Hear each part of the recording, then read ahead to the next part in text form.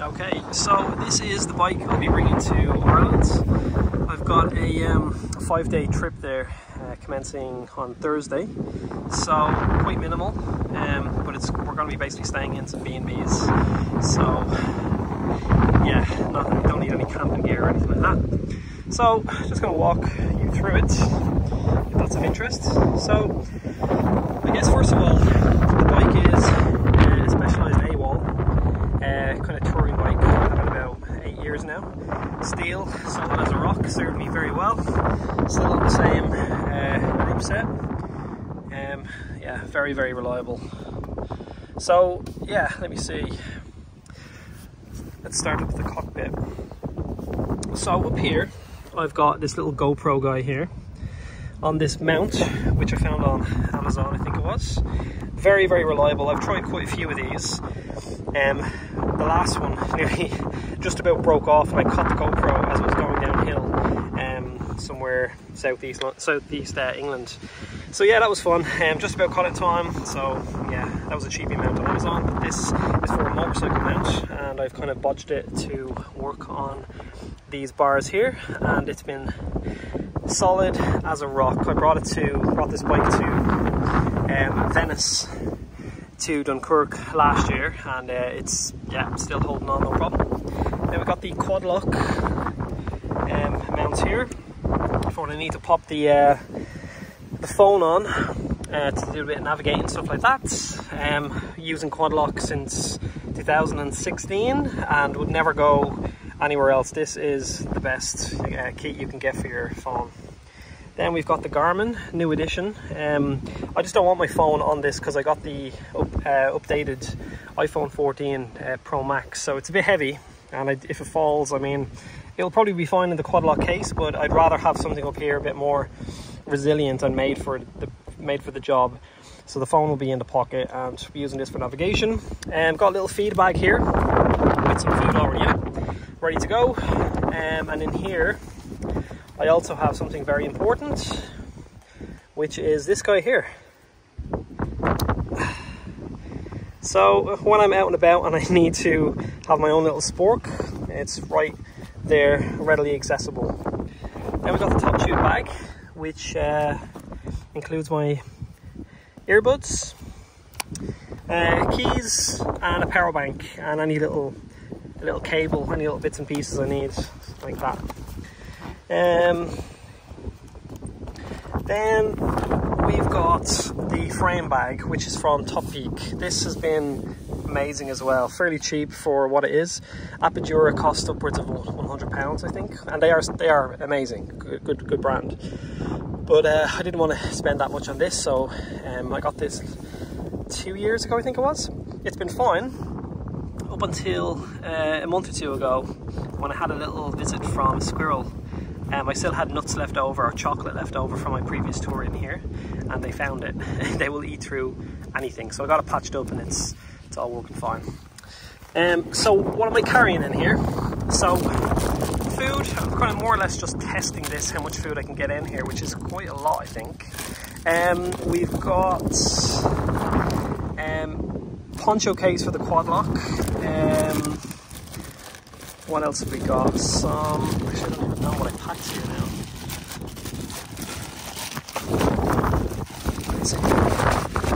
Very windy today. Hopefully you can hear me.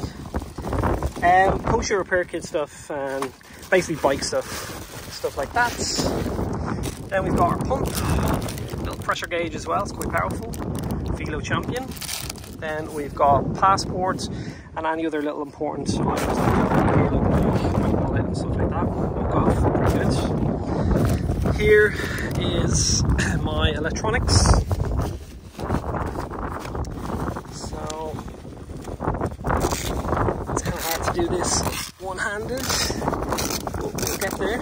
So in here I've basically got spare light, some glasses with tints, some cables, electronics, blah blah blah, some charger, just stuff like that. Loads of cables for the GoPro, the bike computer, and the phone. And I've got a spare power bank in here as well, and that's the kind of part is this Ortelieb trunk bag. So this is new to me. I usually bring panniers with the little light at the back here from, I have no idea actually, so that fits in quite fine there. So yeah, I usually bring panniers, but this time I'm going to bring something like this, 10 litre I think it is, 14 maybe, I can't remember exactly. But yeah, it has this system where it kind of hooks onto your rack. I don't know if you can see that. And it's a new kind of system to me, and it doesn't feel very secure, but you just have to wait for the click and there it is there. So it should be fine. I've done a test ride on it down to the shops and so far so good. So anyway, inside here we've got some more fuel.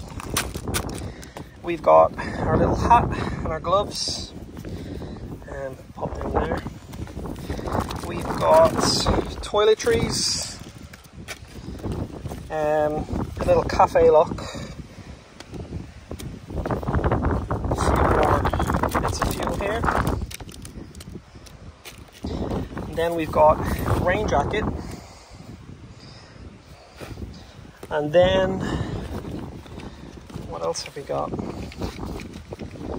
A pair of shorts. This is actually the handle, it's the carrying handle to this guy here, so I can hook this in here and then use it as a kind of shoulder bag. And then my clothes. And I think that's about it. So that's what I'm packing for 5 days. So I've got bib shorts, a few pairs of socks and jocks. Pop that there. A few t-shirts. I think that's basically the guts of it. So it's quite minimal, and it's the most minimal I think I've ever gone. Actually no, that's a lie. 2018 I did Ireland transatlantic way and I brought less, but still I had camping gear with that. This is the most minimal I think I've brought for credit card touring. So yeah, if it's interesting to you, give me a like, and yeah, I might give you guys an update when I'm back from Ireland. So as I say, we're doing this loop of Northern Ireland, starting off in Newry and then going to finish in Newry, do a loop around counterclockwise. So yeah, should be fun. Alright, that's it for the moment. I'll chat to you guys later.